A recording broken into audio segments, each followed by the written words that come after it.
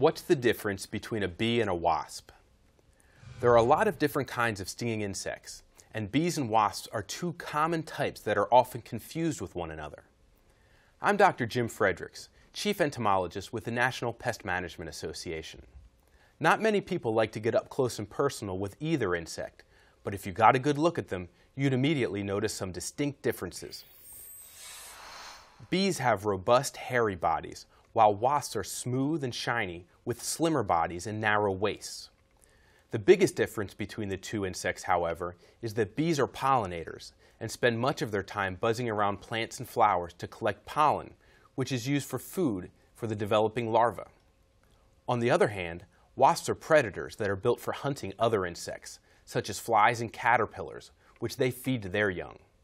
One thing they do have in common: adult bees and wasps both feed on flower nectar and can sting when they feel threatened, leaving behind a painful welt and potentially causing an allergic reaction in sensitive people.